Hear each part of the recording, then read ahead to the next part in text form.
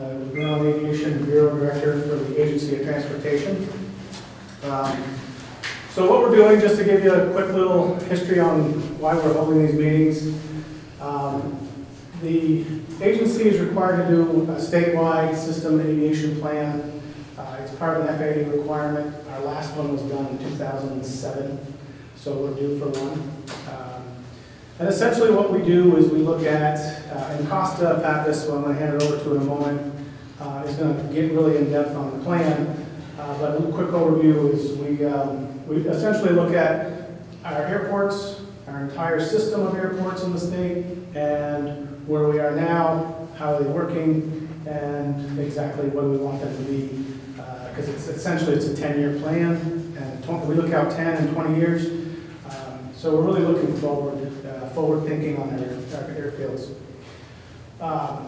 We do have a consultant engineer that is helping us write this plan, Farnham Johnson. So some of the information that we gathered tonight, we will be handing over to Farnham Johnson, and they will be putting edits to it, and we're going to essentially create a full plan. So that's a quick overview why we're here. I want to thank you everybody for coming. Hopefully you signed in. There's a sign-in sheet over here. If you haven't signed in, please do so.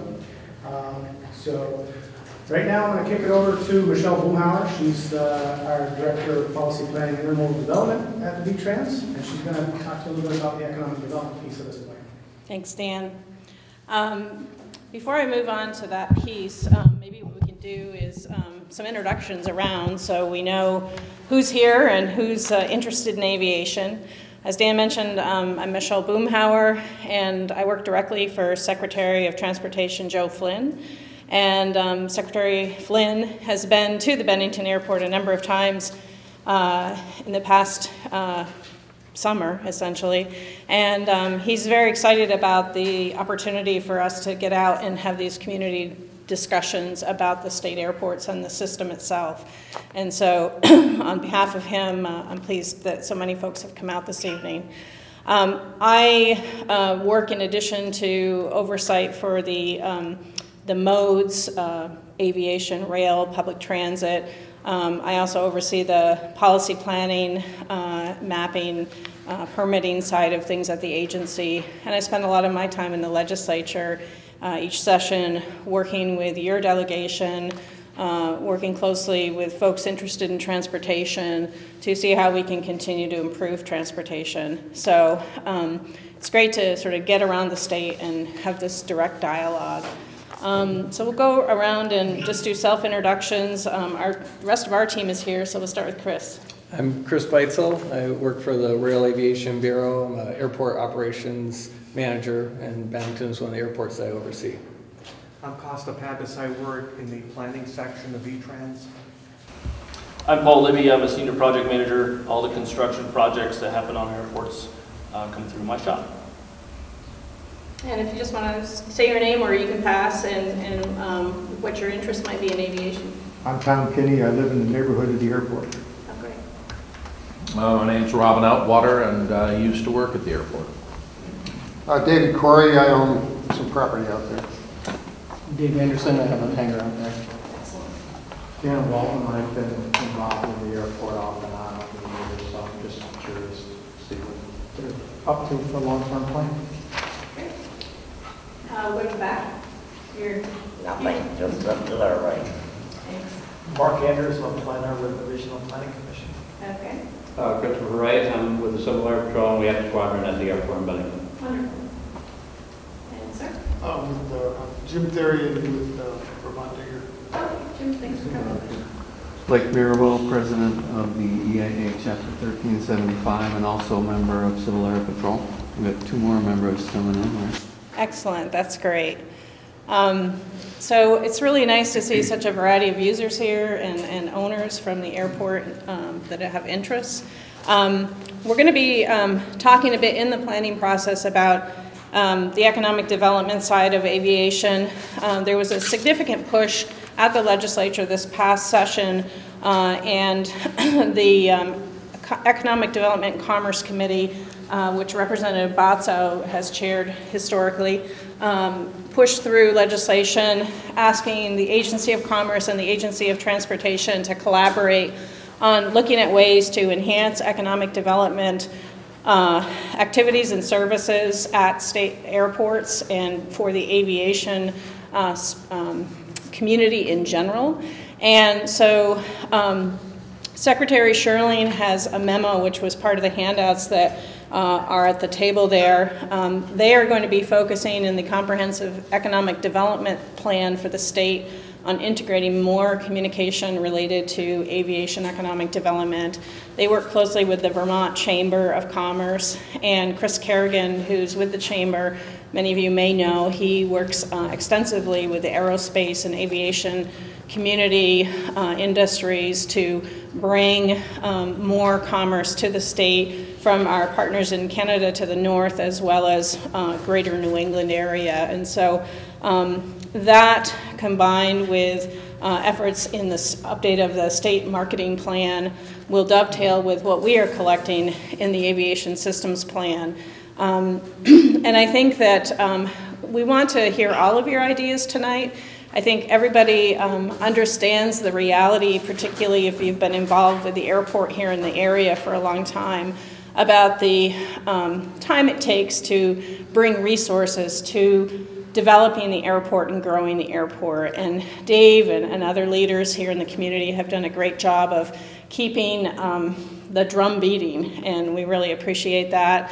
And I think we're in a really good position, and Costa's going to talk a little bit about this with the recent authorization bill for aviation that came out of Congress. And so in terms of our ability to invest in the airports through our federal resources, I think we're going to be in good shape. State resources continue to be very tight for us across the agency, not for just aviation, but for all modes, including highways. We always have more requests for investment than we have the ability to make investments for. On a sort of global perspective, our state highway system is about 63% funded in terms of what it should be to maintain just a basic state of good repair.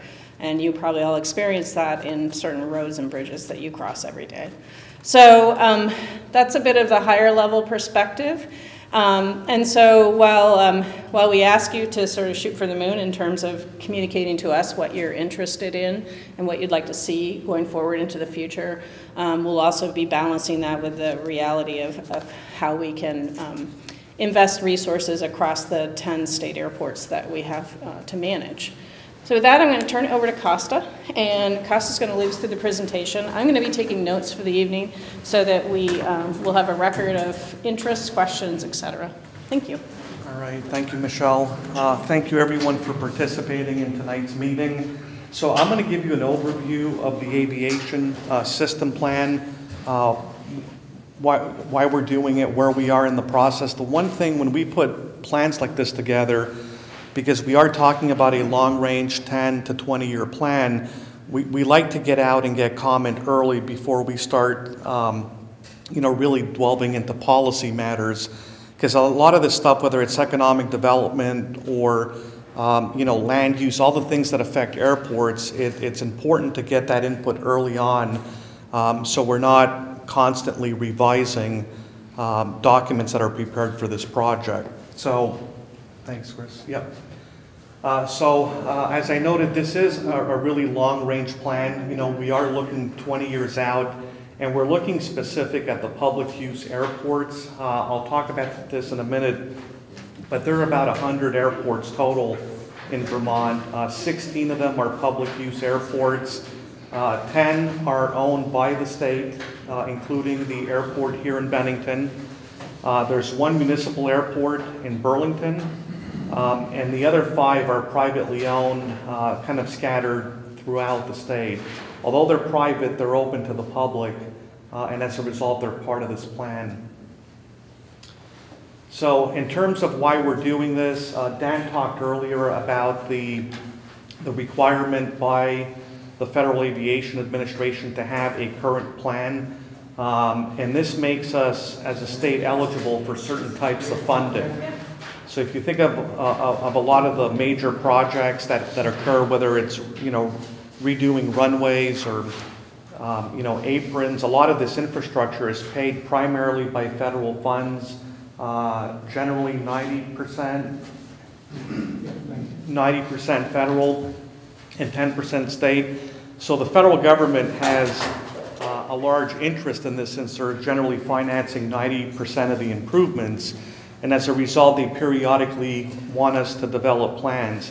Now, as a system plan, so this is really clear, we aren't doing individual airport plans here. The Federal Aviation Administration is interested how all 16 of the public use airports in the state work together. So this is at a state level. Typically, when planning gets to an airport, you're dealing with what's called a master plan or a layout plan, which really details the nuts and bolts of what's being proposed in terms of infrastructure. And the plan being over 10 years old, it's actually approaching 12 years now, 2007. When a plan is that old, we really need to look at whether, its contents reflect the needs of today. And if not, what do we do to change them, including the priorities? So in terms of how these plans are developed, again, the Federal Aviation Administration has a prescribed format for what we're supposed to be looking at, evaluating the adequacy and performance of the airports. How are they performing in terms of aviation movements, in terms of the facilities and services that are available, developing a vision. What do we want our airports to look like? Thinking again out a 20-year period. What do they need? What are the infrastructure needs? What are the service needs that are out there? And then finally developing goals and recommendations to support whatever those needs are. And how we do that, we use 3 primary vehicles. One is that there's a governor-appointed Aviation Advisory Council that advises the agency on aviation policy. We also reach out to fixed-base operators, which are the folks that manage the day-to-day operations of a lot of the airports, as well as stakeholders. And that includes businesses on the airfields, the military. There's a lot of different stakeholders. And of course, the general public, that live around the airfields. Those are the 3 primary kind of mechanisms we use to get feedback. So it's very important for us to hear your thoughts, because that, when we're assessing how we put these plans together, we compile all of these comments and all the notes that we take, and we try to view everything from those lenses. So very important. There are comment forms out front. Feel free to take some back with you if you know people that are interested in this issue. They can complete them. Yeah. Sorry to interrupt, but I just want to make sure that people realize if you leave us an email address on the sign-in sheet, we will add you to our stakeholder notification list, so that throughout this process you'll continue to get information as it becomes available and new posts to our website for the plan. Yeah, that's a really good point. Go ahead. So some of the changes since 2007, there's been quite a number of them. Federal aviation policies and funding in particular.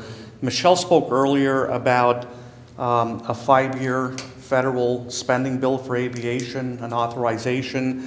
For those of you that follow the aviation world at a federal level, it tends to be quite interesting in that we can go a long time without having a long-term funding bill, and then out of nowhere we ended up with what's a really good one in terms of its length, covering 5 years. That ensures adequate capital funding over several years, and it removes some of the uncertainties like we've dealt with in the past where the bills have been year to year.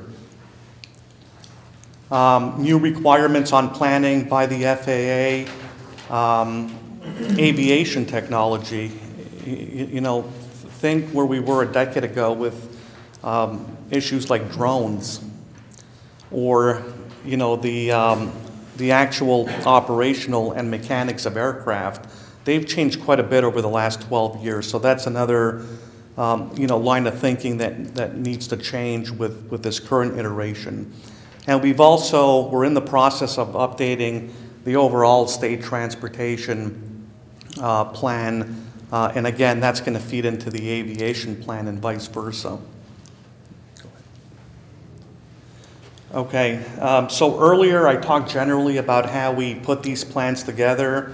And again, this emphasizes that we're really early. At this stage, we've been collecting a lot of data that's required by the federal planning rules in terms of how airports operate and how they perform.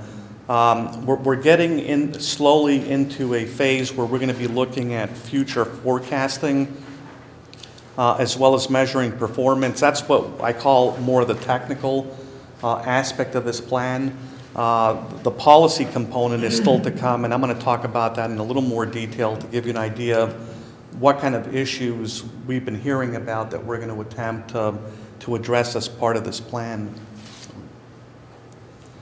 Okay, and again, you heard earlier about the marketing of state airports. So this is a separate piece of legislation that was introduced this year that requires a couple of things. First off, it does require the Agency of Commerce and Community Development to update the state's economic development and marketing plan to include the marketing of state-owned airports. So those 10 airports that you saw on the map earlier, colored in, they're colored in purple on the maps that you have.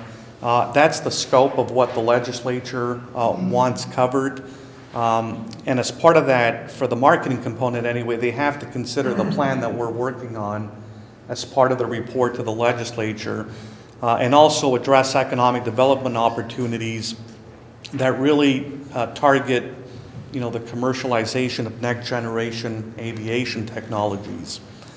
Along with that, they're also required to examine the feasibility of electric charging stations for both vehicles and aircraft, along with renewable energy options at the airports as well. So that's, I'm trying to keep this as simple by kind of segmenting them. So we have the state airport system plan on the one hand, then there's this H620 legislative report.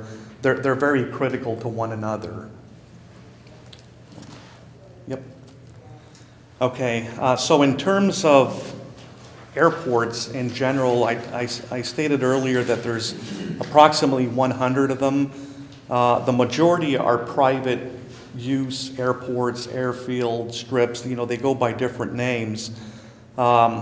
There's 20 heliports and 5 seaplane bases. What we're focused on for the purpose of the airport system plan are the 16 public use airports.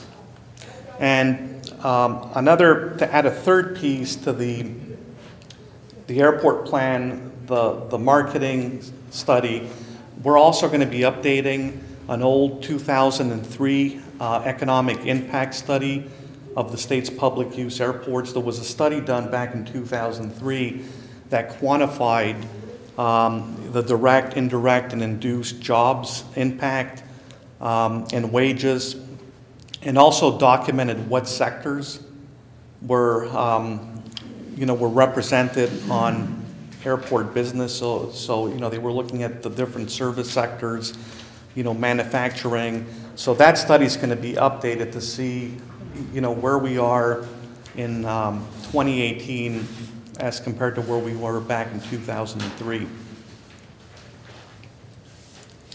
So in terms of the airport located here in town, I think a lot of people have seen these images if you've been following the news.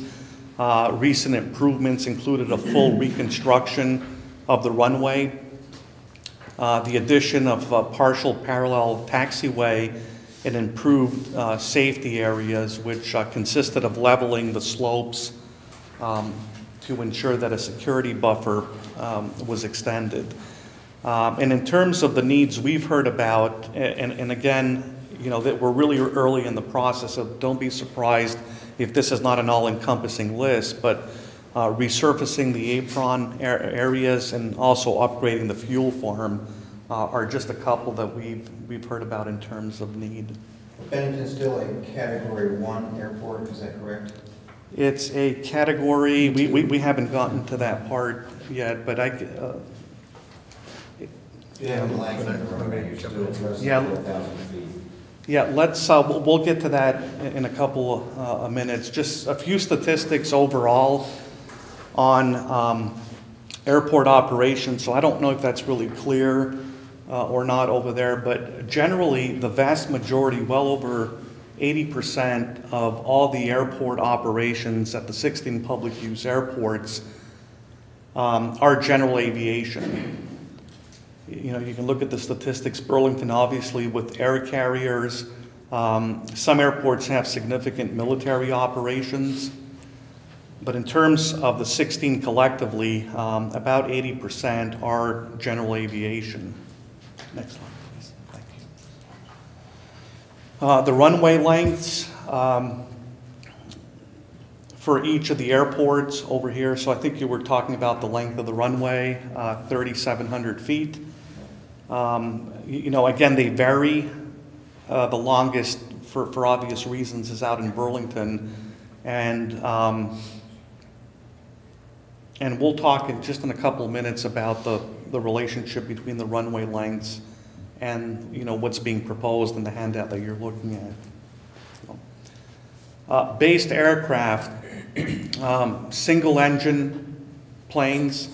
Over 90% of all the aircraft that are based at the 16 airports, you can see them tallied there by individual airport.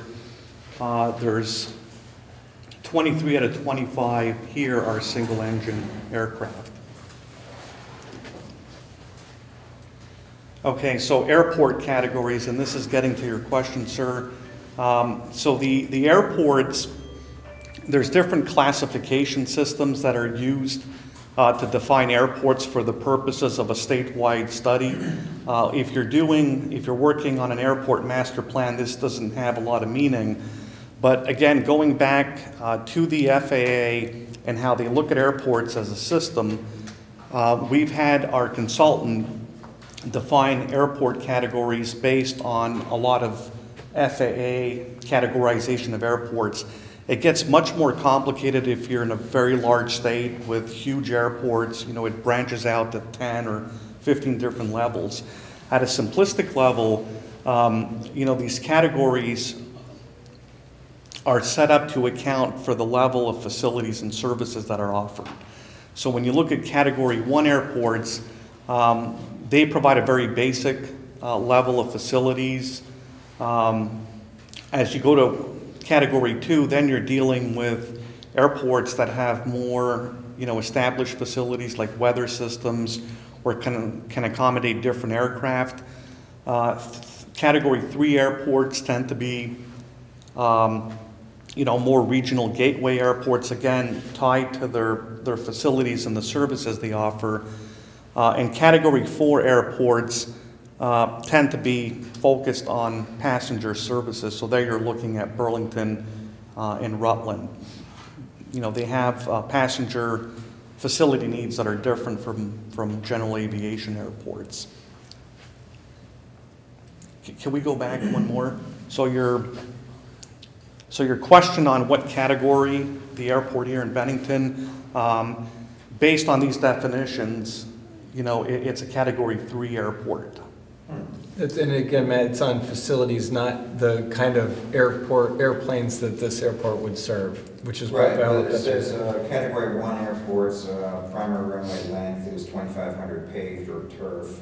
Category 2 is 4,000 feet, greater than or equal to 4,000 feet paved. We only have 37. Yeah, and we'll talk. Those are proposed service standards. They're not what's there right now. Okay. You know, but generally the idea here is that the airports, you know, meet one of these categories for classification purposes, and based on the service, you know, what's there now and what potentially could be there, it was classified as a Category 3 airport. Okay, thank you, Chris.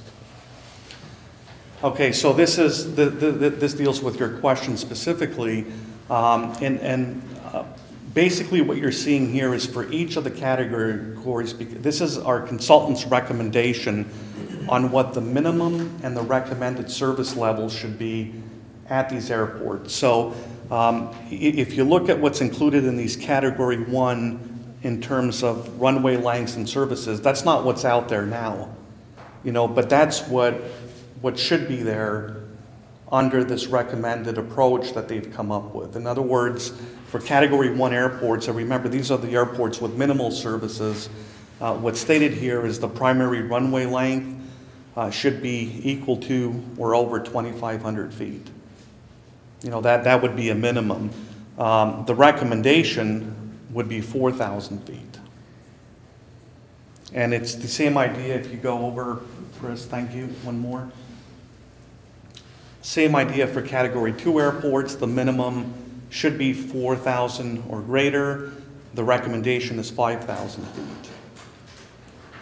Yep, let's go through them quickly. Okay, so category 3 airports, again, let's get rid of that. 5,000 foot minimum, and I'm just focused on the runway lengths now because that deals with your question, but it's the same idea with services. As you climb the categories, the fixed-based operator or the operations management services increase accordingly. The last one, category 4, because these are passenger airports, they don't have detailed recommendations on facilities and services because they're required to provide them. And they're all very different. A lot of this has to do with what the individual airport's priorities are rather than a minimum recommended. So does that make sense in terms of? Doesn't meet the definitions according to the blue chart here. Yeah, it's not. If it met the definitions, we probably wouldn't be here. Is the point? It's they're looking at the airports in terms of are these regional gateways? So is the airport in Bennington a regional gateway?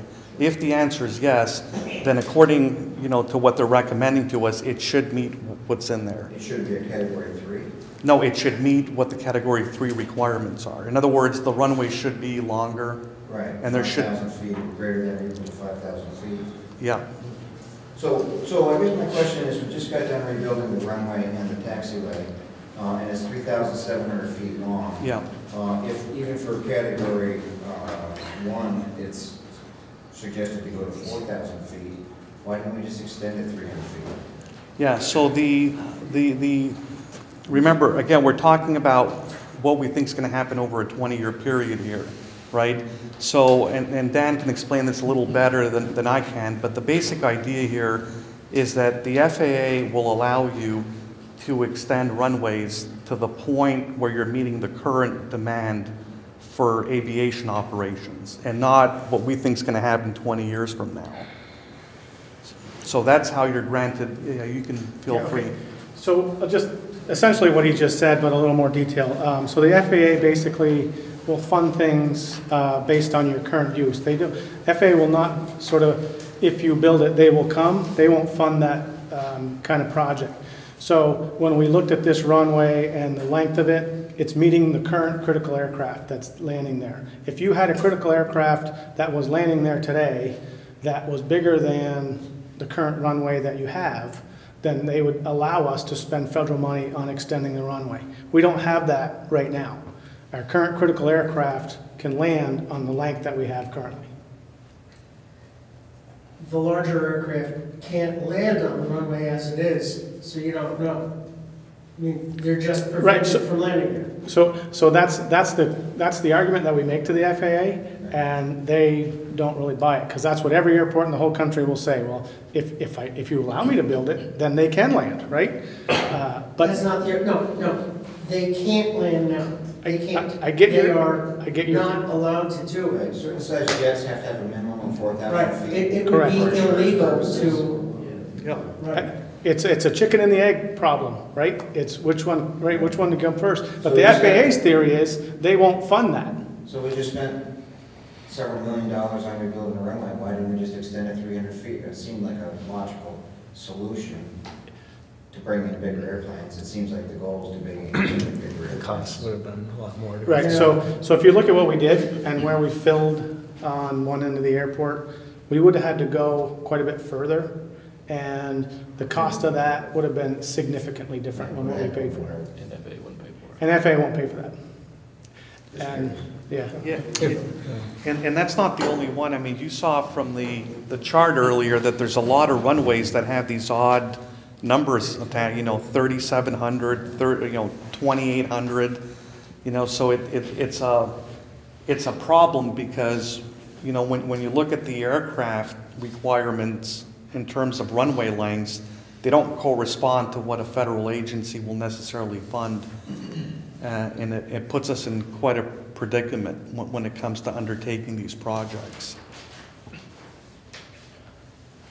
All right, so let's keep going. Okay, so what's next? Again, going back to my earlier statement about we're really early in the process. What we're going to do, after we go through the data collection process, is come up with forecasts. So again, to your question, sir, what's the likely future in terms of what aircraft and what kind of aircraft operations on these airfields? What's a reasonable growth scenario for the airports? What types of facilities and services will airports, require to meet these category requirements? As you saw from the chart earlier, it's primarily runway length, and it's primarily the services that are offered at the airports. And how do we come up with the recommendations and strategies to get to that, that ultimate plan? Then we have what I call a major core of the plan, which is the policy issues that we're going to be dealing with as part of this this project. So we've already heard from folks on issues that they view as important since we're putting a 20-year plan together. I'm going to run through them quickly. I won't talk about these in detail, but how do we integrate aviation with other transportation modes? And this isn't just passenger services, it's also freight. Some of our airports are used to deliver freight that are time sensitive. Think of 2-day shipping, think of next day shipping. Back in 2007, did that really exist? In terms of, every major real estate establishment essentially guaranteeing these shipping times. Very important issue moving forward. The relationship between, surrounding communities and airports, whether it's encroachment to the airports or encroachment on the community. Remember, there's two sides to look at this. One of the major questions that we get asked from local governments is, how can we support our local airport? Well, one of the big ones is the diagram that you're seeing up there. So what this shows in the middle is a runway, and then the takeoff zone and the landing airspace. A lot of it crosses municipal boundaries. Just because an airport is contained in one municipality doesn't mean the approach to that airport is limited to one municipality either. So when zoning codes are being updated or other regulations, that's something that's very important, because without those clearances, it may not matter how long the runway is if you can't get to the runway. So that's another major issue that we're going to be dealing with.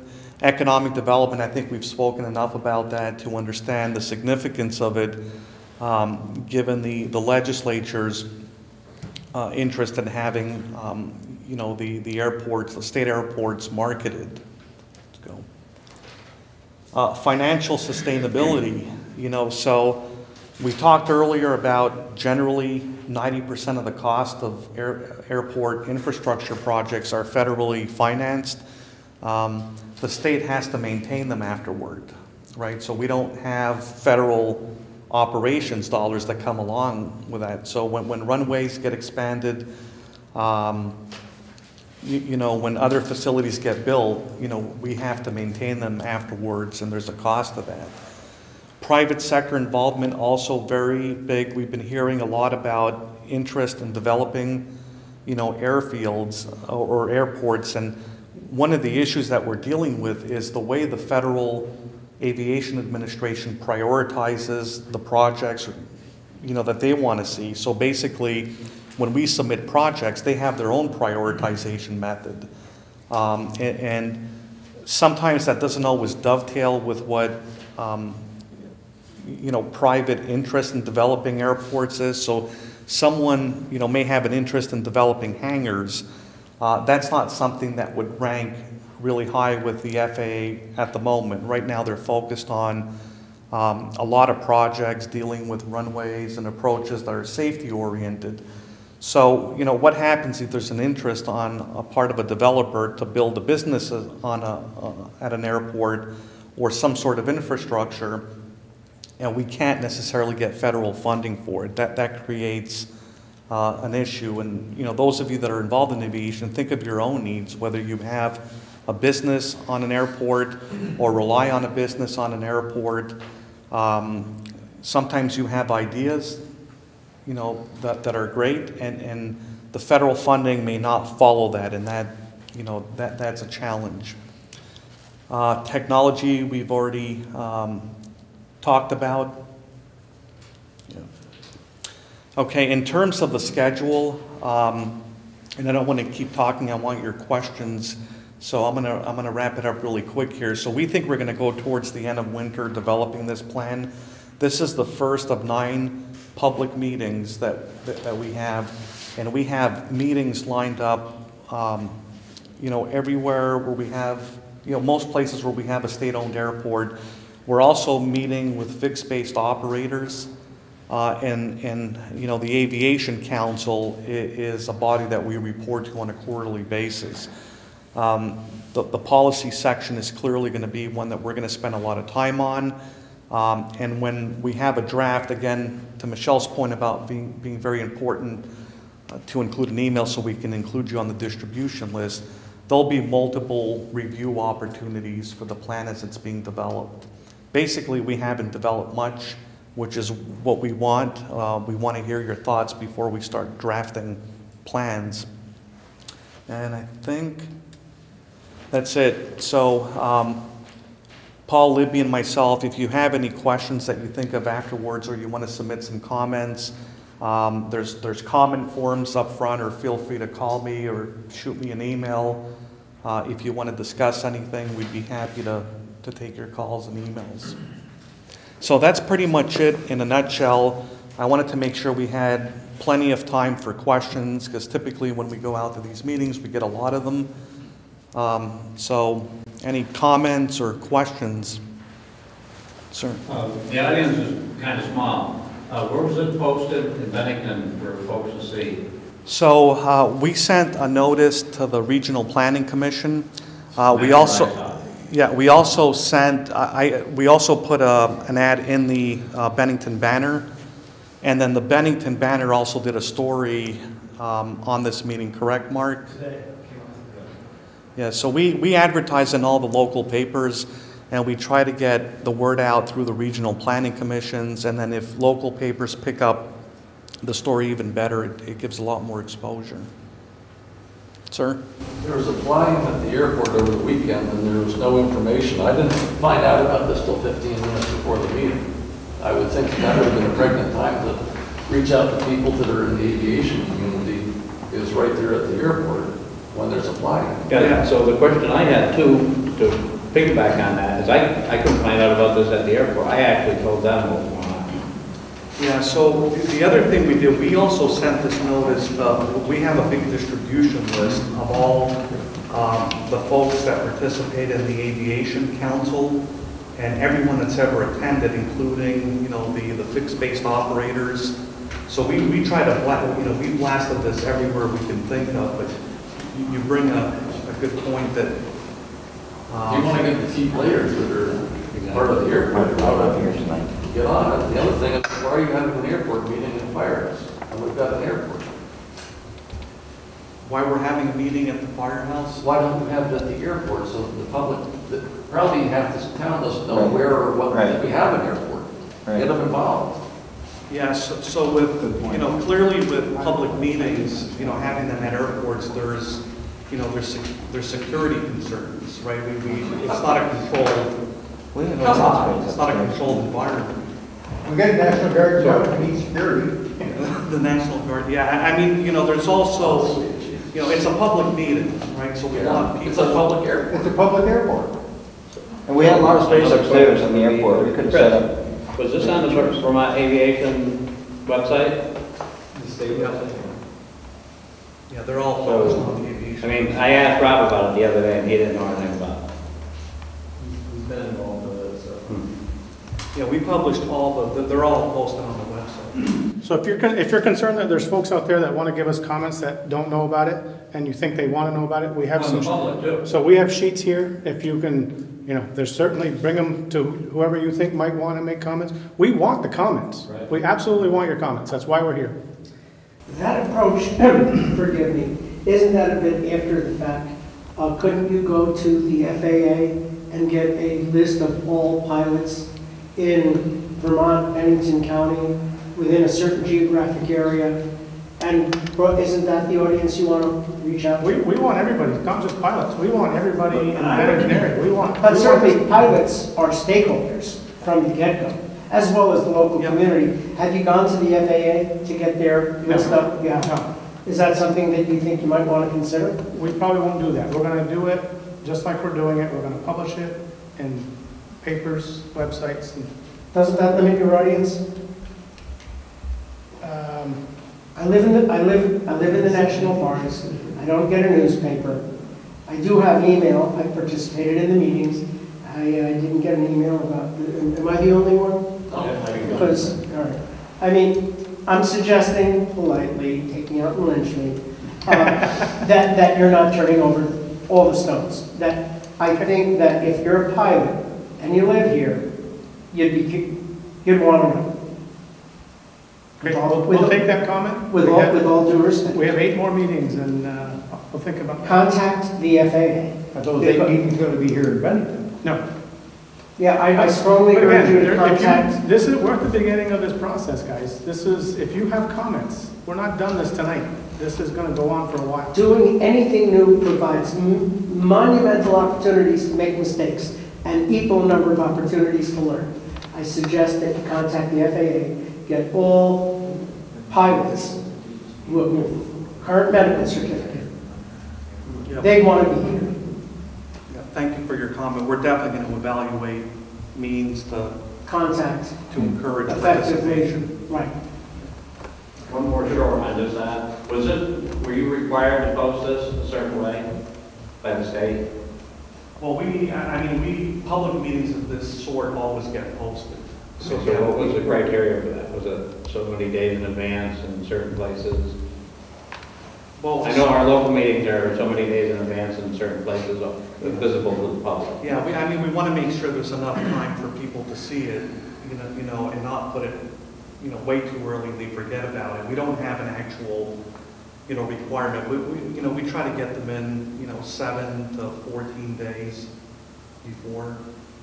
Just to clarify, the public meeting law requirements for public bodies is different than coming out to gain input and interest. And I think we definitely are hearing you that there are more means and measures that we could take.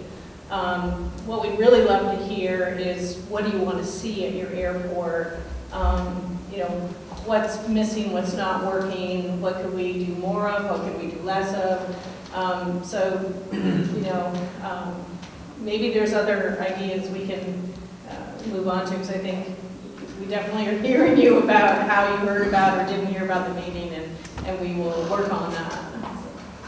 Thanks for your comment. Not to beat a dead horse, but there's stakeholders at the airport that pay rent and various things to the state of Vermont. I'm sure you must have a list of all those people in the transportation department, aviation. You might want to include that group just as a courtesy, I would think.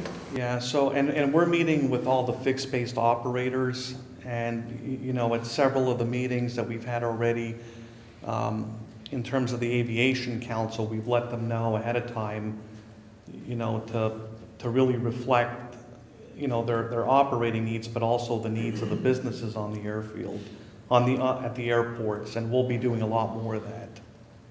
Good point. I'm with the Civil Air Patrol here in Bennington. I'm their aerospace education officer. I've been trying to push aerospace education as part of Civil Air Patrol and also on my own. Yeah. What support can the state lend to that effort? Because look around the room here. See a lot of young people? No. Plenty.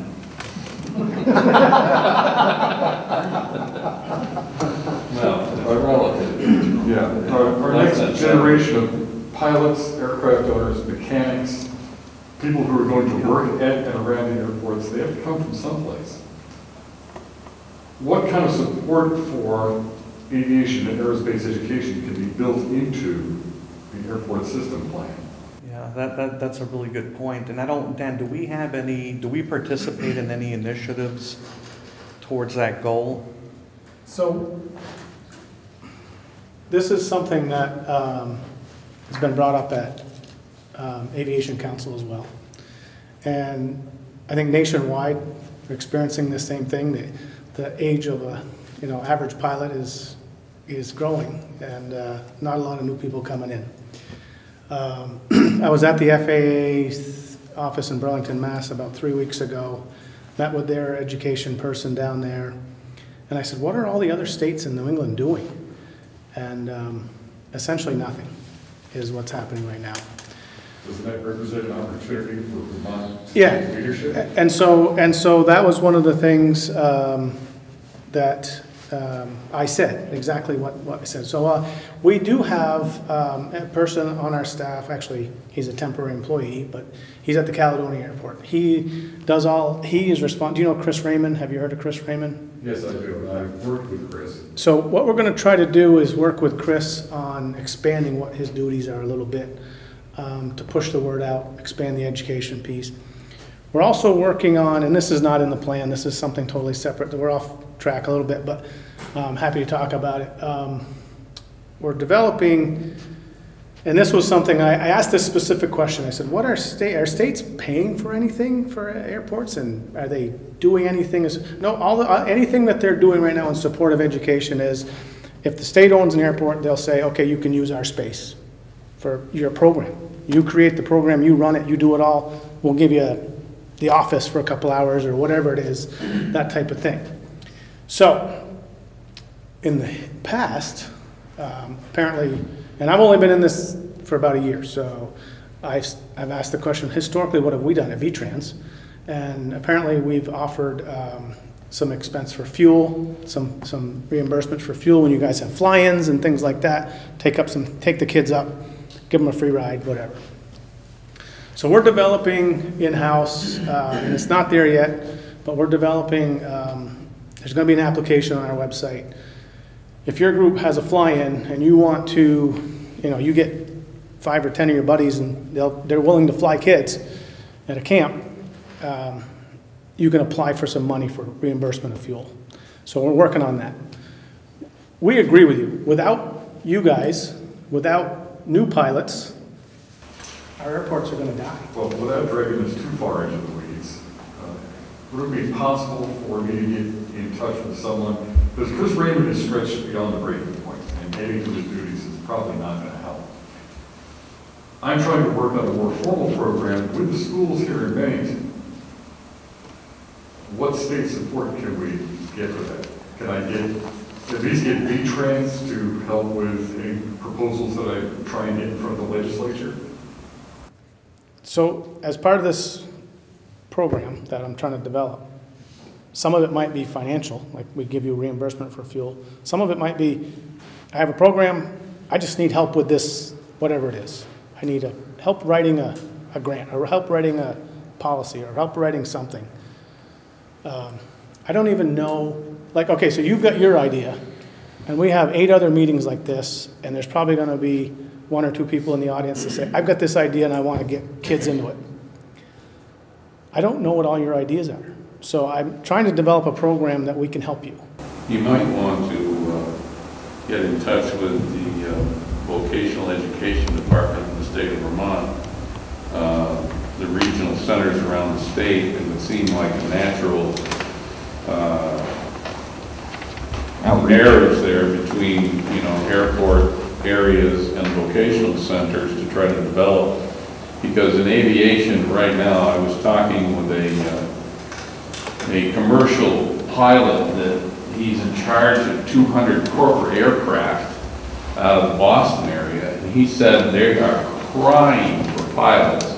He said that he was a little apprehensive to approach his boss about this year's budgets because he felt that we would have to pay a considerable amount more to the pilots already on board to keep them because of the escalating wages with the volume or the vacuum of upcoming pilots to fill the slots.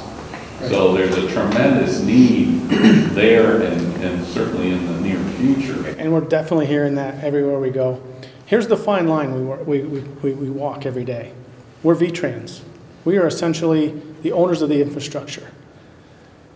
We maintain it. We go through the FAA. We get federal funds to maintain the infrastructure. How far do we go to, like we essentially, we have FBOs that run airports. We try not to run airports. It's like I hate to compare it to the highways, but you know, we don't run the businesses all along the highway, right? But we maintain the infrastructure. Is part of your charge to facilitate new programs and ideas that might? It is, but I don't want to give you false hope that we're actually going to run all these programs that you guys. What it would be great is if we assisted folks like you guys and help you get it off the ground so you run it.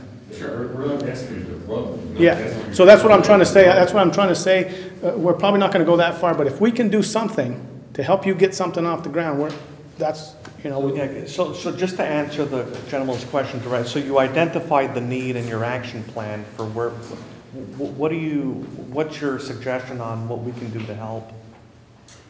It would be very helpful when I'm talking to the schools to be able to say, all right, look, this isn't just me, private citizen, wanting to do this. Yeah. We've got support from VTrans and the state, and if you guys are willing to put VTrans behind the efforts that we want to put in front of the legislature, to toss some extra funding into the education pool for aviation and aerospace. In other words, have the agency standing behind the infrastructure. I mean, I'd have to see the plan, but it's fairly easy for us to support you and say, we're going to help you get this. We talked about it earlier. State funds are hard to come by, right? Mm-hmm. So is there a little bit amount of money that helps? You know, maybe we can do something, but if it's funding a big program for education, that'll be tough. That's the honest answer. I think I would just add, just because I spent a lot of time in the legislature and working with the Agency of Commerce, that hearing this kind of feedback is important because these are elements that the Agency of Commerce also wants to help with in trying to better understand how we're going to grow this industry, which needs young people to be growing up in it in this state. And so while we may not be the key link to solving it, we can connect the resources. So I think, and like you said, we can amplify and support the messaging. So whether it's, and I think this will be sort of a framework that has to be incorporated into the plan in terms of education and the next generation, and sort of separate from the plan itself, let's figure out what ideas you have and how we can work together to make those happen. Well, given that it's also part of your mandate under, what was that House bill there? H620. 620? Yep. For marketing the airports? Yep. That's commerce. Yeah, we'll be working with Commerce on that. Yeah, I think all of this can fit together into one good overarching program. Yeah, exactly. Yeah, so, and feel free to get in touch. This distinction between state agencies, to, you know, contact us. We talk to one another. We're not too detached. So I'd just like to point out that there are two groups at the airport already that fly kids.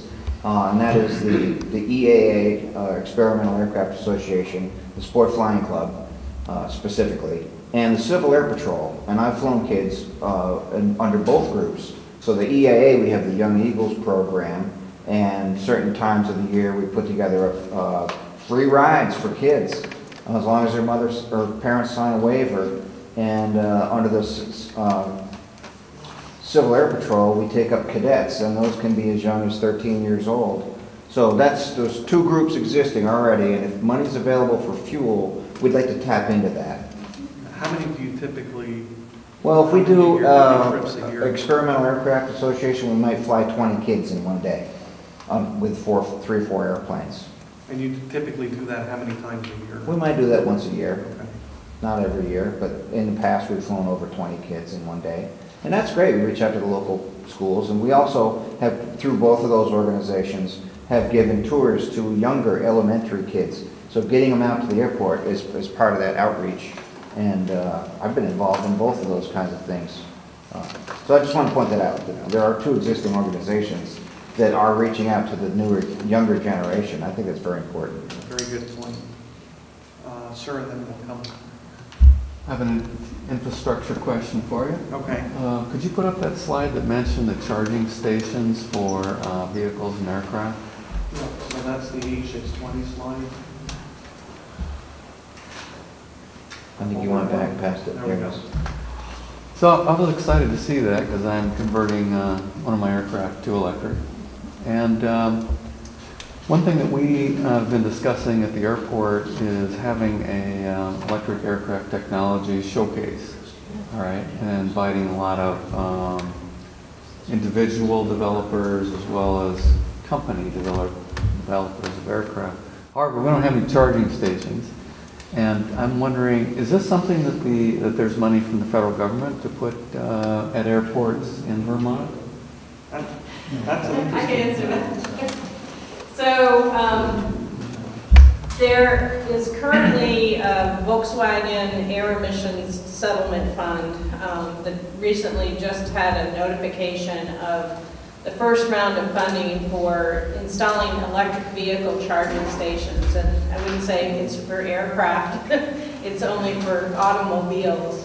Well, it could be the same system, Yeah, you know. same system, yeah. To tap into it, the right connectors. Right.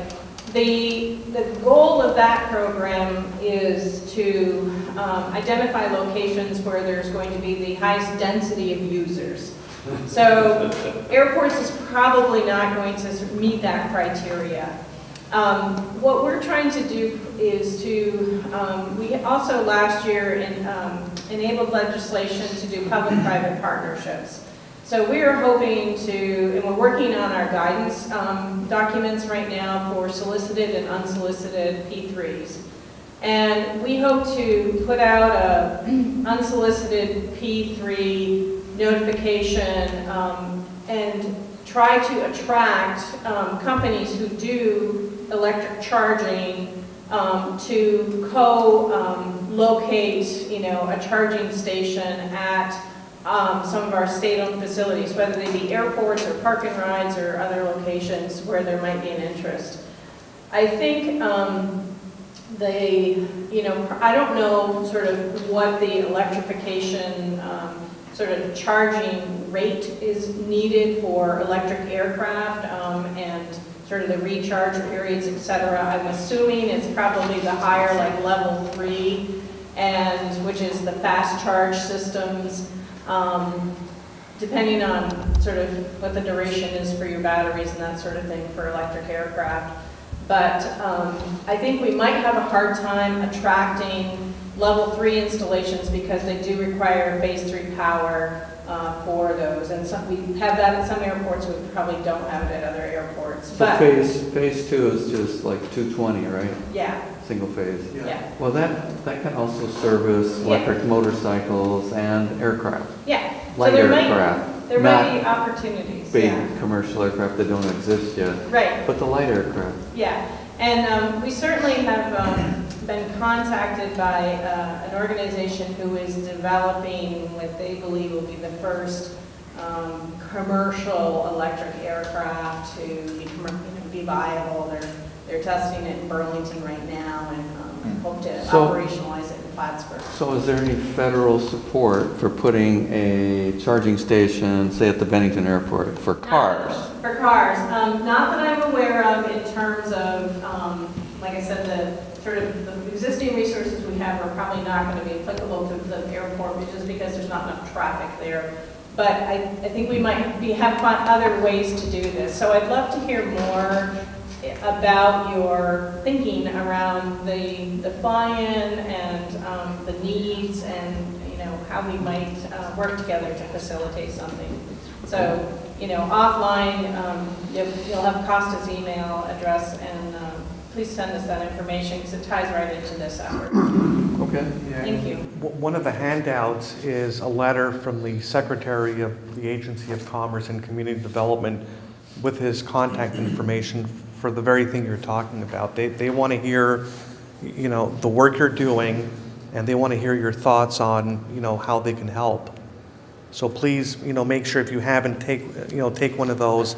And as a general rule, you got one, yeah. You know, just kind of a general comment, you know, we'd like to hear about all different types of innovative ideas. You know, the state airports are available, you know, so this legislation deals specifically, it says it really clearly, next generation aeronautics technology. And that's exciting that it's being addressed here, because we could end up with new classes of vehicles that are very different than the ones right now, multi-rotors and personalized transport and whatnot. Yeah, so the vehicles, the aircraft, the pilots, to your point earlier, sir, you know, these are the ideas we want to hear about. You know, what are these, you know, next generation aeronautics technologies that we need to be focused on?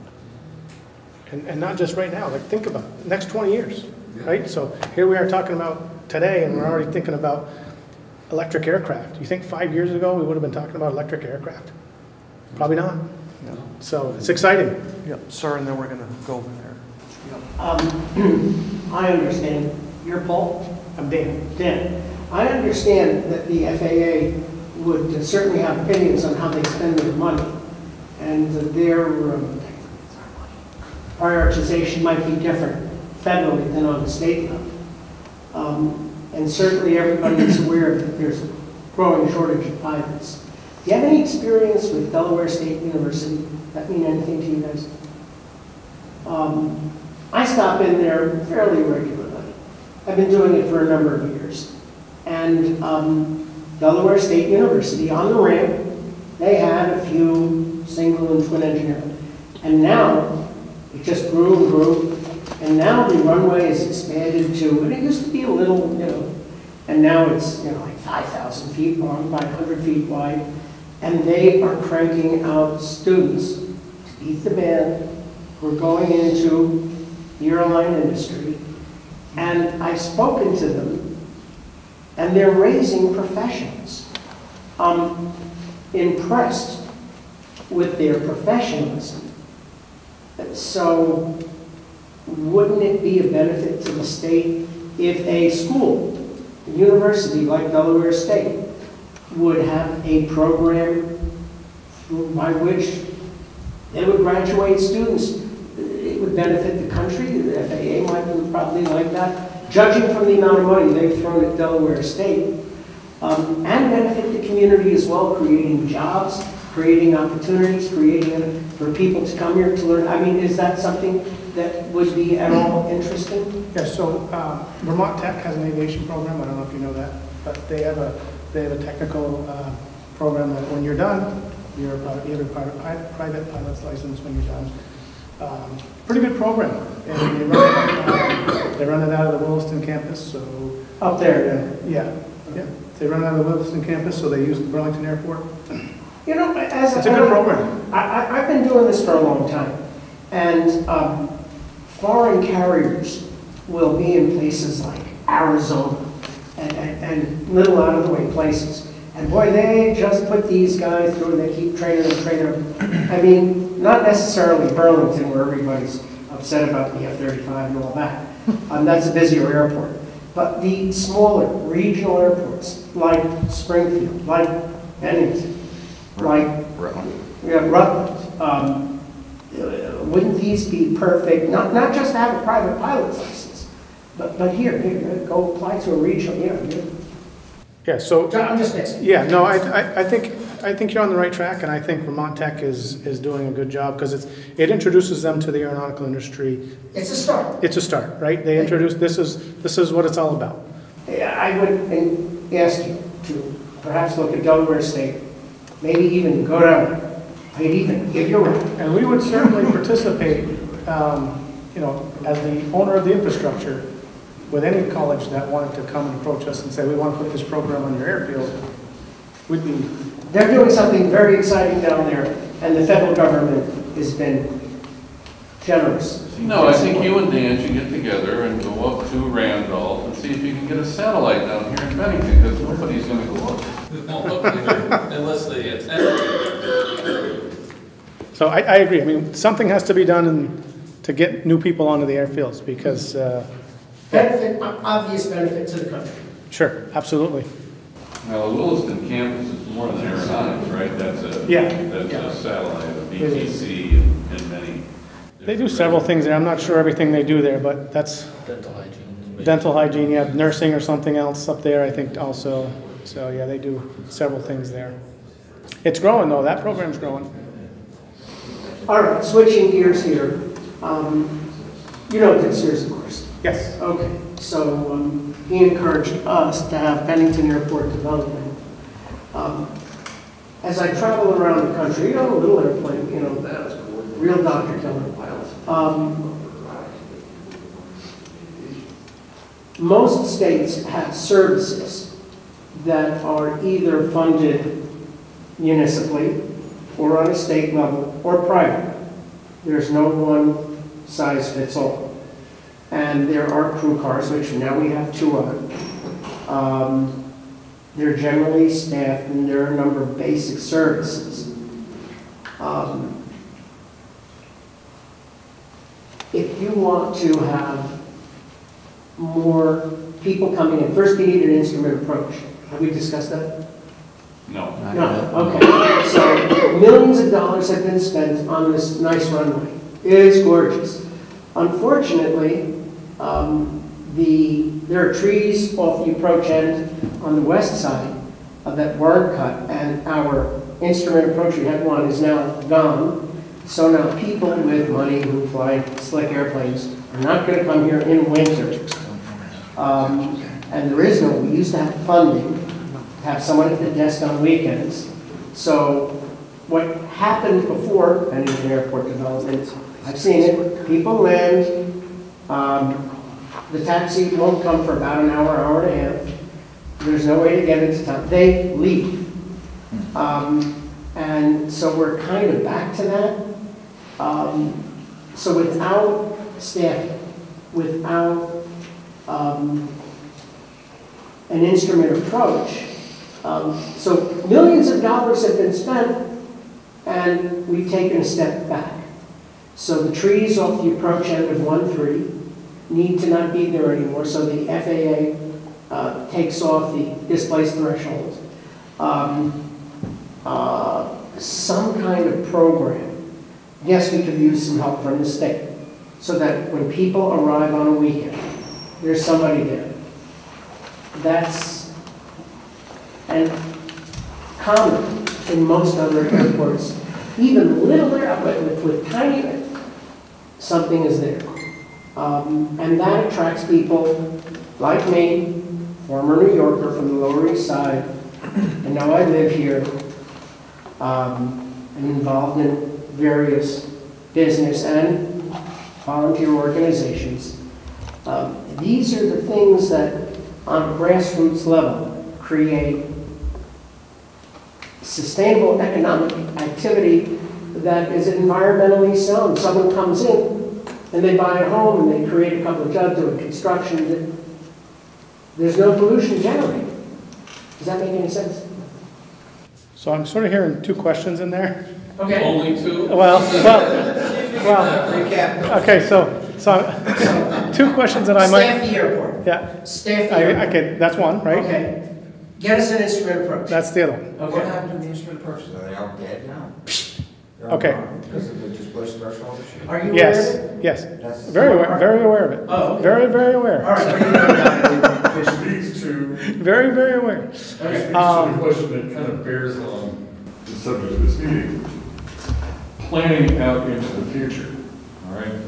As far as I know, Chris, the wheels are in the works to get the trees cut. Yeah, so can I address his questions first, and then which I might answer yours. So we inherited that. Again, we've been in the aviation program for a little over a year now, and this project was already rolling, right? So when we found out that we literally were breaking ground, and the FAA said, you have trees there. We've been telling you about the trees for a while, blah, blah, blah. We didn't know that, but somewhere along the line, someone knew. At that point, we're in the construction. We don't stop the construction, right? We're in the middle of it. We got to finish the project. So we could either finish the project and do what we did and displace the threshold and get the airport reopened, or we just don't reopen the airport until the trees are cut. That doesn't seem like a reasonable option to anybody. So we displace the threshold. There's a couple of issues with the trees. There was, guess what? There's bat habitat up there.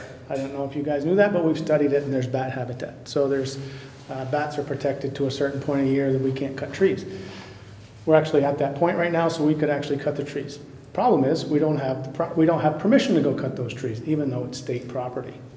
Fish and Wildlife control that property. So right now, we're in negotiations with Fish and Wildlife to be able to cut those trees. If we had 100% permission to go cut those trees, they would have been gone by now. We would have, the bat date came October 1st, we would have cut them. But we don't have permission right now to go cut trees because Fish and Wildlife controls that property. Are those trees actually marked? We have, yes, they're surveyed. I don't know that there's ribbons on every tree. It's 9 acres. 12 acres. Yeah. 12? 12. Yeah, so it's about 12 acres of property that needs to be either cut or select cut. It's not clear cut. Some of it's a big area that needs to be cut, and some of it's select cut. So. Let's go in order here to make sure we don't get our questions. Yeah, and I wanted to address one more thing on staffing. Number two. So we're about to put out the RFP for a new FBO for Bennington. And I will tell you that there's different levels of FBO around the state where some FBOs, again, have their service cars that are available. They're staffed 7 days a week. So when we put out our RFP for the FBO, we'll see what we get. And if there's something that FBO is willing to do, great. If we can support them in some way, great. Adding positions in the state of Vermont's tough. We have a hard time adding, put it this way, we have a hard time growing government, right? Every time we need another position, whatever. That's tough to do. So not necessarily adding the position, but maybe throwing a few shekels at the FBO to have a part-time position or a narrow definition, funded, staff, weekends, some assistance to accomplish that. We'll take that comment back. Okay. And backing up, do you want any of us contacting our elected representatives to see if they could encourage who? A&R? No, we're dealing with Fish and Wildlife. Yeah, no, I don't think we need any encouragement. No, I don't. I think we're in good shape. I think we're fine. All right, let's go over here and then we'll circle back. I have a question on based aircraft, and if Chris can put up that slide. And those, I don't know how accurate those numbers were, Chris. And if you want to send in your numbers. What is other? Where do you see that? 6 aircraft. Are they ultralights? Fifth column. Where are we looking? The third to last column. Oh, just before military. Must be Post Mills has experimentals, right? Experimental, like the Skybike and I stuff think like this that. includes gliders and, you know, so this is basically, I mean, the simple solution that's probably not going to answer your question is it's anything other than what's on the floor. But I think That's Lake's hanger. And so the other question is, we don't know if those numbers are accurate. Do we know how many of these aircraft are certified operational flying aircraft? Okay, so the first question is, you know, they are accurate according to the FAA file. I mean, the official data reported for the FAA. The issue with base aircraft has always been based where? You know, if an aircraft be based at one airport, you couldn't be based in Bennington and also be based in North Carolina. Yes, but they may be based here or not here. Right. Yeah. So I think we all would agree that we would like more flying aircraft at this airport. More flying aircraft by more fuel. So has the state thought about how we could work on getting more operational aircraft at Bennington? Is there any incentives to pilots and owners? Well, we extended the runway. That's a fact. Which is a big start. You know, I think having, you know, taking the great work that BADC did and expanding that to now having potentially attracted a fixed-based operator so that there will be some of these services is key. And, you know, I think part of it is, you know, understanding what the needs are. Are there hangar needs? Are there, you know, we talked about the instrument approach. What is it that pilots want to see? Why do they want to locate here? Do they want to locate here because they live near here? You know, there's only so many things we can do to attract somebody wanting to make this their home base if they live elsewhere. The runway and taxiways are fine. The next step is the tarmac, because to do the runway and taxiways without improving the tarmac, it just sends out the wrong message. It's like an unfinished thought. It's like, oh, okay, when are you going to finish? And then, again, it would raise the whole level of the place and make it more attractive.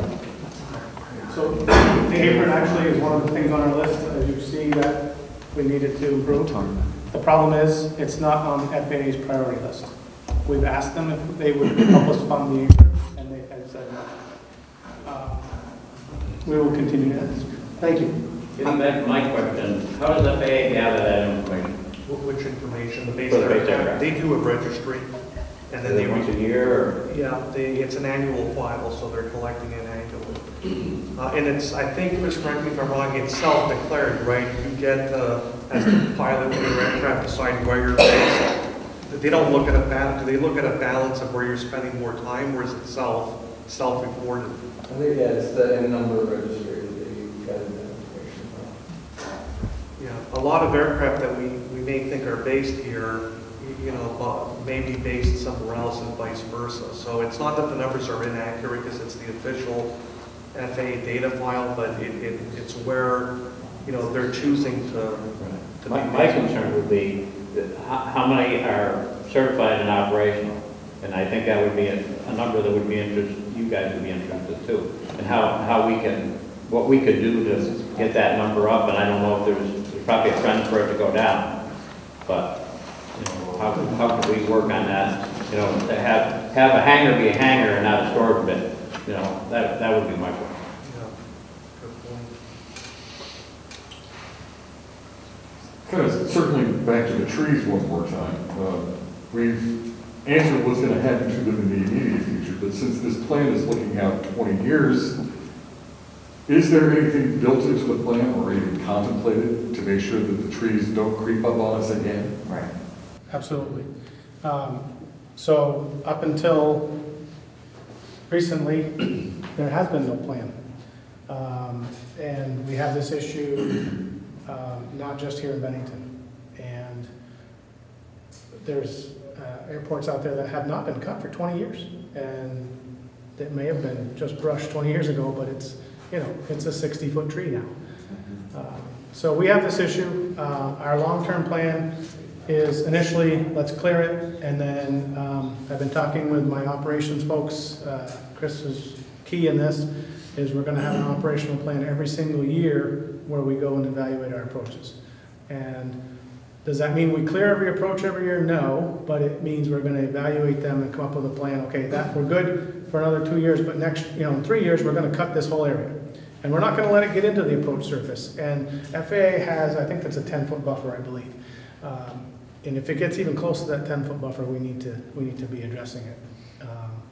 And in certain areas, what I'd like to do is, and we can't, and again, some of this requires environmental permitting, believe it or not.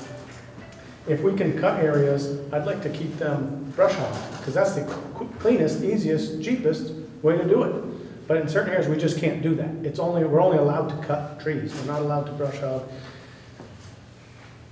Up in Newport, we actually have to go, believe it or not, there's an environmental permit that says we actually have to go out and hand pick species. Oh, God. I'm not kidding you. We are not allowed to go cut. So there's no one answer that fits all, but the big answer is we're going to have a plan for each airport approach, and we're going to try to maintain them. We're not going to let it get to where we got to this time. Speaking as a private citizen, not with Civil Air Patrol, we do have a squadron. It's a young squadron. We are pretty dedicated, and we have attracted enough attention from high on up in Burlington, where they're now positioning an aircraft here half a month. Now, if we can't keep the aircraft stored inside, if the old hangar gets sold to a new individual, we may not be able to store it inside. Of course, we want to do that because we're supposed to get search and rescue, we're supposed to do cadet rides and things like that. It would be much appreciated and good for the community if the old Van Warmer hangar, familiar with it? Okay. If we could, if the Civil Air Patrol could have a spot in that hangar, so in the event of anything, or even regular exercises, the thing isn't out there on the ramp covered with snow and ice. They won't position the plane here if it has to stay outside. Yeah. So, again, we've been working hard. Enough of us have achieved enough qualification for them to give us that airplane, and it would be a step back if, yeah. Okay. Right? We'll take that comment back. Thank you. So there is no fixed base operator here? Is that what you're Not saying? currently. Not Not currently. That's a shame.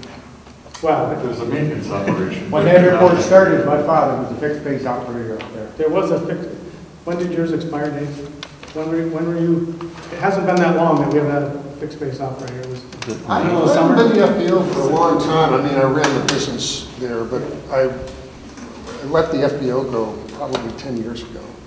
Well, you were essentially running BADC. Oh, BADC, yeah. Yeah. Yeah, we did it for a couple of years. Was it May or June? That it- May, Was it May? I thought it was June. yeah. Anyway, it's been in this summer. So what was the process of doing, getting that out? I wanted to ask about the second taxiway to the west end of the ramp has been eliminated, and I think it's kind of silly to eliminate a taxiway. You've got one at about 1,500 feet down. If you land on runway 31, about 1,500 feet down. And if you don't make that taxiway, I guess the implication is you have to go all the way to the end of the runway and taxi back on the parallel taxiway, since Yeah, that was, second taxiway has been eliminated. But if you could land at the next, or stop in the next 1,000 feet with it, which most planes can, so you're stopping at, say, 2,500 feet from the beginning of the runway, that second taxiway was quite convenient for exiting if you were landing on 3-1. So I completely understand what you're saying, but that was eliminated based on what the FAA told us we had to do. These are the things that the FAA's priority right now is what they're calling geometry issues, and right. how many places can access the actual runway. Right. And they're actually telling us we have to eliminate. This is not the only project that we're eliminating taxi. So is that the new procedure then, is to land on 3-1, if you don't make the first turn off, you have to go all the way to the end and back taxi on the parallel taxiway? Is that proper? You're not suggesting that we're not allowed to do a 180 on the runway and back taxi back to the first taxiway, which is probably closer? That's probably legal, the back taxi. I'm just asking, I don't know if that's a new procedure, but it seems like it's eliminated an option for a safe landing for pilots who like to take 2,500 feet to land a single-engine airplane. Well, you know, most pilots can, if they plan on it, they can stop at 1,500 feet, but not everybody stops in time. And if you don't want them doing the 180 on the runway, I mean, it just seems like you've eliminated an option by deleting that taxiway. We've heard that not only at this airport, we've heard it in other places where we had to do the same thing. Many airports have 4 or 5 taxiways on the same run, on the one runway, you know, and it doesn't seem to be an issue if everybody knows to hold short while another airplane's on the runway or making an approach.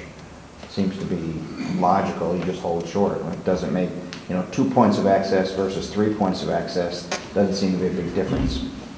Yeah, I completely understand your question. I get it. Right. We'll take that comment back. We can talk to the FAA, but they're essentially the ones that, we have to have all our plans reviewed by the FAA, and that was one of the comments they made, that taxiway had to come out. We'll ask the question. We certainly will. Yeah. I'll be there again next week. Because often enough, runway 31 is the operational runway, probably, especially when the winds are strong out of the southwest, come right up past Whipstock Mountain. You know, and winds are out of 240, you're going to land on 31, typically. So, Right. just, Yep. Back there, we'll come front. I'm curious as to whether the Agency of Commerce is going to be involved in these meetings. You know, over the last several decades, the interest on the part of VTrans in terms of stimulating private business has kind of waxed and waned. There's been times when there's been no, or seemingly not very much interest in supporting private business or recruiting them. And then there's been other times when there's been a lot of activity. But it seems like ACCD is going to take that over now. Am I characterizing that correctly? I mean, they are taking the lead on the report that the legislature asked for. And they have been asked to look at the economic development around these airports and how much can it generate? Can our airports themselves generate more economic development? Can the area around the airports generate more economic development? So yes, they're going to take the lead on that piece. We are certainly involved because it's our infrastructure. Mm-hmm. And we're going to assist them any way we can. Yeah. We want our airports to grow. Yeah, and I think a lot of the stuff that we're talking about tonight, in my view, ought to rest with private enterprise. Whether it's weekend staffing or whatever it is, but you know, somebody, whether it's VTrans or whether it's ACCD, needs to encourage that and facilitate it, and whether it's tax breaks or you know, whatever sorts of incentives are available.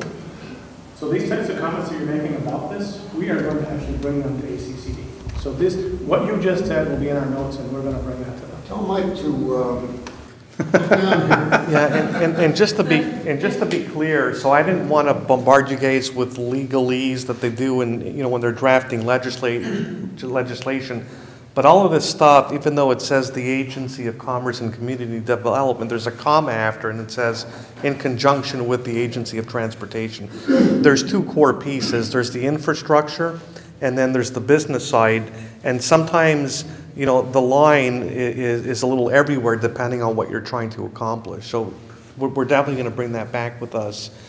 And they're going to be doing outreach, you know, themselves. This isn't, you know, the only meeting we're going to have on this topic, or that the Agency of Commerce and Community Development, you know, will have. There'll definitely be more. The point is always, we're really early in this process by design. We want to hear these ideas before we start putting plans together. You know, otherwise we got to redo everything and just spend a lot of time for nothing. This is the early point that we're seeking your input so we can start formalizing these ideas that you're mentioning. I just want to mention that the good news and the bad news is that Secretary Sherling of the Agency of Commerce has been very personally involved in that legislation, in working with us on this outreach process. He had originally planned to be at most all of these meetings, but that plan had to change as of late last week. But he's a pilot, which is great. He understands the needs of the aviation community and the interests, and he's taking this very personally. It's just hard sometimes when you have somebody like the secretary trying to sort of carry the water on some of this. So I know that he will be anxious to learn about what your feedback was and work as we continue to find ways to integrate this on both sides of the house, because it's going to take not just the Agency of Transportation, as we've talked about, to initiate and make many of these happen, including the Agency of Education and the Department of Labor and other forces are going to have to come together around some of these topics. Yeah, and just to reiterate the point earlier about the public-private partnership legislation that passed in the legislature last year, we view that as really important legislation, because what it effectively allows is more direct private participation in transportation facilities, and to the extent that we can somehow navigate that into federal funding will make it a lot easier for experimental technologies, for education. That's what we're really seeking with this public-private partnership legislation. Is you've heard about it federally, it's been in the national conversation. If they decide to make dollars available, we already have our own state legislation in place to be able to benefit from something like that. So we're monitoring, a big part of the funding piece to be able to accomplish a lot of what we're hearing here tonight. Yep. Could you put up that slide that had the next projects that the Bennington Airport could benefit from? I think you had a fuel farm. This one? Yeah, there's, this isn't a comprehensive list by any way. This is actually why we're here. We want to hear from you guys. Right. Well, there's some minor things, really minor things at the airport right now, like the fence, right when you go into onto the apron, when you're driving your car on the left. It's on the west side. It's been snagged by a front loader or whatever. Part of it's missing? Probably a year ago, bent posts and everything. And then the side of the terminal building facing south, it's deteriorating, coming apart. The building facade? The building, exterior, the concrete blocks, the mortar between the blocks, paint, whatnot is falling off. So it speaks poorly for this. It's just a bad entrance to the airport. We also had put together at the request of the state, as I recall in the past, the potential of moving the entrance gate. This is identified things. Further towards the north, so there could be a seating area so people could come in and make it more friendly. Because right now it looks like the entrance to the prison, So if there were picnic tables there, the people could come and sit. We see a lot of people pulling their cars up to the airport, and they're just sitting in their cars, looking across the fence towards aircraft operations. People of all ages just sitting there and trying to enjoy the airport, but it just doesn't present a welcoming image right now. That's a good point, and although we're taking notes, I go back to these comment forms, very important for folks to fill them out and make sure we get them, because we're going to be compiling all this stuff at all the 9 different meeting locations. Sir? Is there a history of the state selling airports to the private sector? Is this something that's happened in the past and might happen in the future? Do you have a buyer? How much you want for it? So I think the answer there's, contact Danny if there's an initiative that you're considering. Is there a history of it in the past? I know that the state has picked up airports. Yeah. They purchased airports, but is there a history of it going the other way? So the reason we purchased airports was because a lot of the municipalities were letting them go, right? They didn't want them. And the state, well, we've done that across the modes. We've bought railroads, we've bought airports, and just to maintain the infrastructure. Certainly, if there was an economic development initiative out there that that was presented to us. We're going to evaluate it. We're going to evaluate it. I would also mention that from time to time, the legislature has the idea that the state owning 10 airports may not be the most effective use of public dollars. I think some legislators have the impression that they were operating, private clubs for the wealthy who have airplanes, and I'm just trying to tell you what the reality is sometimes of what I hear when I'm at the legislature and how important it is. And then this goes back to the education and the future needs for pilots, and this is a mode of transportation, all of the Civil Air Patrol things that happen. There's a whole host of things, and so we spend a lot of time talking about the whole host of things that occur at state airports, including cargo movements and passenger movements and the other activities we've talked about tonight. But I think it's always a bit of a risk, and so having an active and involved community of constituents that can help explain the story of why airports are important is critical.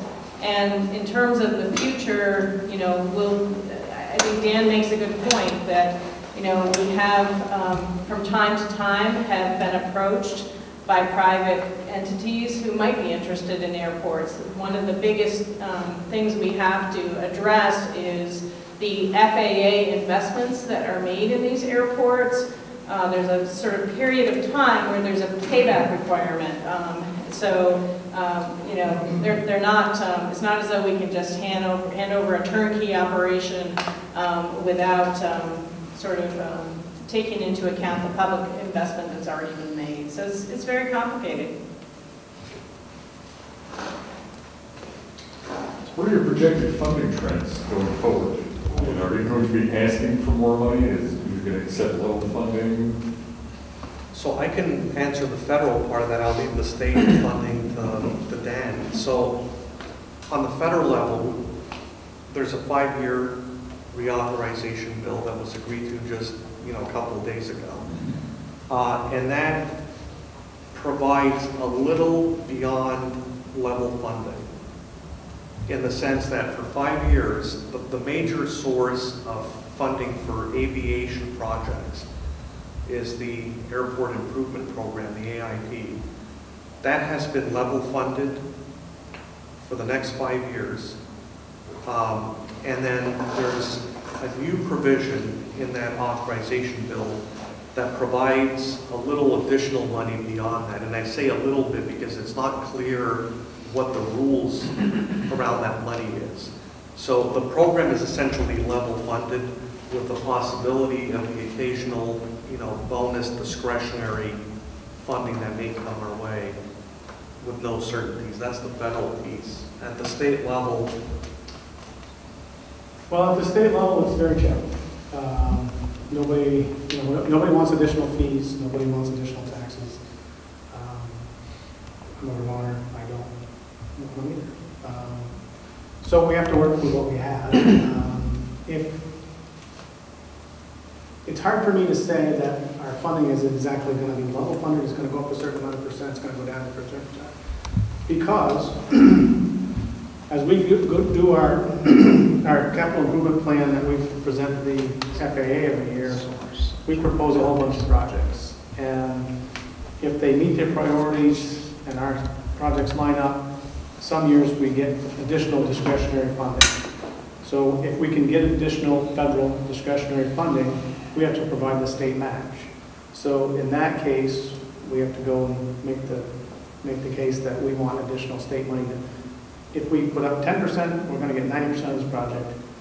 And a lot of times we're successful in our argument to do that. So it's hard for me to say what it's going to do, because it's really based on FAA's priorities and the discretionary grants that we get, because we have to match them.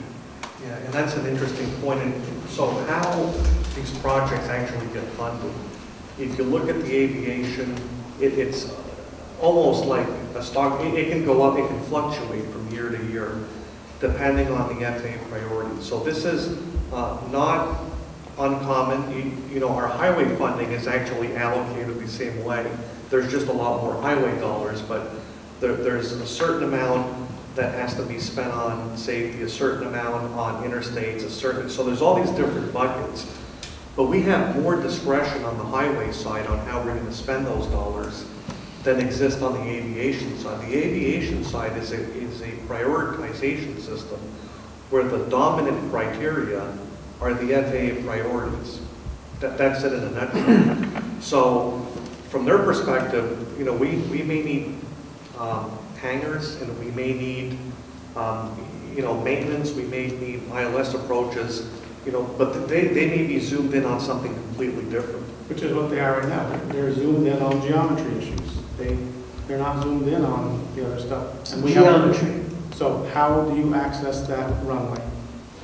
We don't want 10 taxiways coming into that runway. Okay. And there's a lot of airports across the country, Burlington's one of them, that have significant geometry issues, and they're the ones that are getting the funding right now. Right, but we only had 2 taxiways, and now still only have 2 taxiways, but they've been moved. The taxiway is right in that picture there that is eliminated. Right. And they're saying right now that you can't make one move onto the airport off the apron. You have to actually come off the runway, you have to actually make a 90-degree turn before you get on, so you can't go directly on. Yeah, but that's our big challenge on the federal front, and that impacts the state dollars that go into the program. Is, you know, we're really at the whim at whatever those federal priorities are. Is the reason for that safety? I'm sorry? Is the reason for that safety? Well, safety is always the buzzword that everybody uses, but there's different. They prioritize their safety on different things. That keeps changing. Like a couple of years ago, their big safety buzzword was safety areas. So the ends of the runways, right? When you run off the end of the runway, is that safety area? Are you meeting the FAA requirements for safety areas? They weren't even looking at geometry issues then. Now they're not looking at the safety areas. They're looking at the geometry issues. I don't know what's going to happen the next couple of years. They tell us. And it could be that we either have a lot of projects or we don't, depending on what those priorities are. Sir? Yep. I just had a follow-up on the very minor maintenance issues, you know, that I brought up, like repairing the fence. Can we just call somebody at the District 1 garage and have them come over and write the fence posts, you know, at the airport there? And Yeah, I'll talk to Chris about that. I mean, that seems fairly minor. For VTrans. I won't. the fence posts have been dragged over by a front loader. Or is that something that we should try to do with a four-wheeler and try to pull the posts back and then put We'll figure that one. That one seems fairly minor. Well, that's what I'm saying. It is very minor. And then those do add up. You know, you mentioned the terminal front. You know, there's lots of projects on the list, and prioritizing them is challenging with the amount of money that we have. Terminal front is that way because you have a water issue. You got to fix the water issue before you fix it. Oh, off the roof? Yes. So it's a roof issue. Oh, okay. Well, again, write the comments down. We'd love Okay, to know. we'll do. Any more questions, comments? All right, I want to thank everyone for coming out tonight. Thank you for coming down. Yeah, sharing thank your you. thoughts. Yeah, appreciate And it. please, I do have one request. You know, it seems to the point earlier about, you know, pilots being notified. There's quite a few pilots in here. You know, please, the link to our website has a list of every public meeting that we're going to have, every location. Please forward that, you know, to your colleagues or to your I think my coworkers. issue was the public. The pilot, we all figured it out.